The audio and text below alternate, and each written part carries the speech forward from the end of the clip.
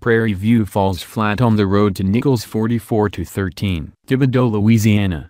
The Prairie View A&M University football team lost at Nicholls 44-13 Saturday night at Manning Field, Guidry Stadium. Jalen Morton led the only PVAMU touchdown drive, moving the Panthers 67 yards in 8 plays, ending with Morton's 8-yard touchdown pass to Zarrian Holcombe in the fourth quarter.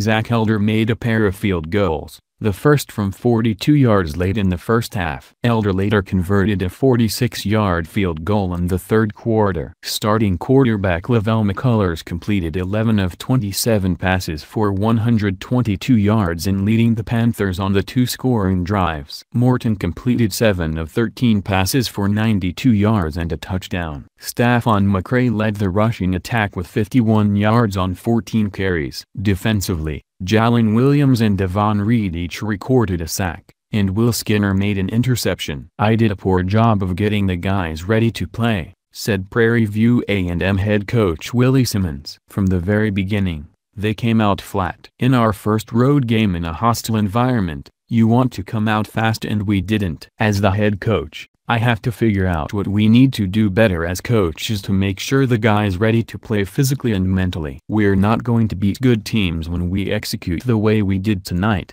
The Panthers will open Southwestern Athletic Conference play at Alabama State at 7 p.m. The radio broadcast on the PVAMU Sports Network and Synergy Radio 1480 AM, 95.3 FM will begin at 6:30 p.m. The game will also be broadcast on satellite radio, with channels to be announced next week.